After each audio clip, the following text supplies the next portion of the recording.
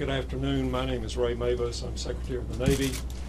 With me is Admiral John Greenert, the Chief of Naval Operations, and Assistant Secretary of the Navy, Sean Stackley, NAVC, Naval Sea Systems Command, where this attack took place, reports through both Admiral Greenert and Secretary Stackley. The Navy family today suffered a horrific attack, and we are a family.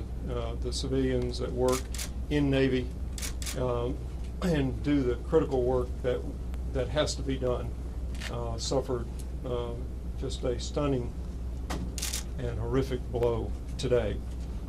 I have been here at the hospital about seeing about the 3 victims who were brought in here.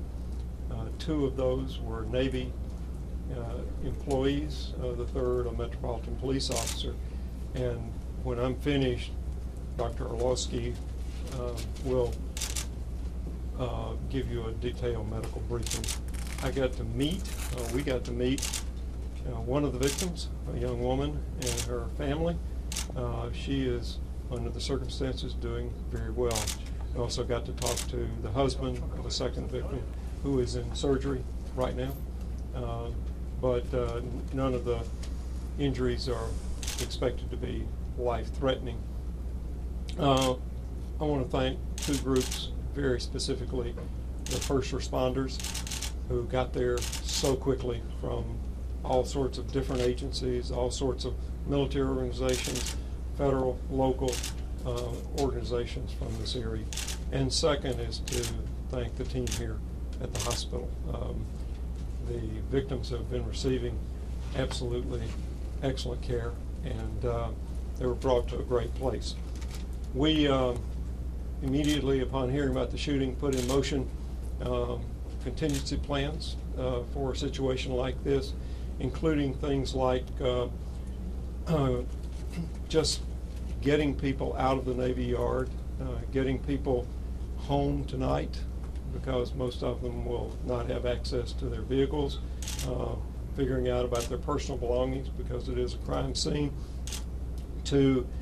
I've made every victim a Secretary of the Navy designee, so that if they need any additional or specialized care, that they can go to Walter Reed Bethesda. I'm absolutely confident that they won't need it because of the excellent care here, but just in case we have some specialized care that is not available anywhere else, they can go as my designee. Third is to arrange for counseling.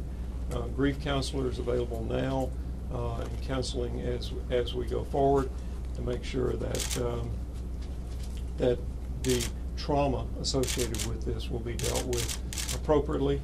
And finally, if you have a loved one that was at the Navy Yard, there are 2 phone numbers that you can call for Navy: 202-433-6151 or 202-433-9713. Now, when you call, we will not be able to give you a status report. We'll have to check and call back.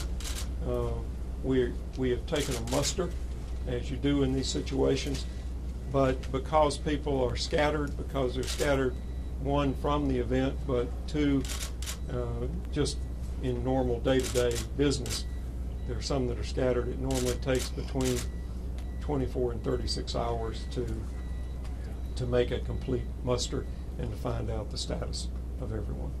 So again, to the doctors, to all the medical and personnel, to all our first responders, thank you so much.